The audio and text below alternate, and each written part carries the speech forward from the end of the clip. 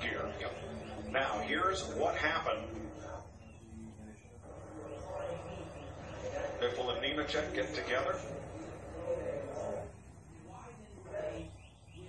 The track in smoke. Did Danica miss it? You see the 17 of Ricky Stenton.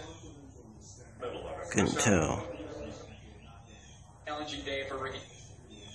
Didn't seem to have a hand long, and then right there, it just And some big crashes for Atlanta. I got pretty smoky, pretty blind there, and I locked the brakes out. I could see Clint.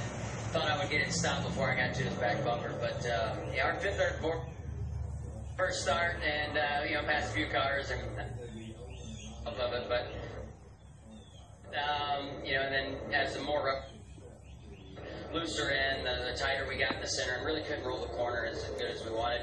Thought we were going to salvage a decent day out of it with a few of those.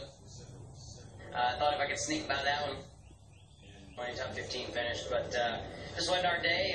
It's two weeks in a row. Last late crash we get caught up in, but we'll go get him at Vegas. It's just another one down, and got a lot more to go. It's just so hard to run all day long. Here we are, 20 to go, and you're taking out the race. Danica in 16th, baby. Harvick in that 4 felt like Matt Kenseth in the 20 was. Told you, I believe we're just going to stay out and see what we've got. Yeah, I wasn't going to tell Harv that part.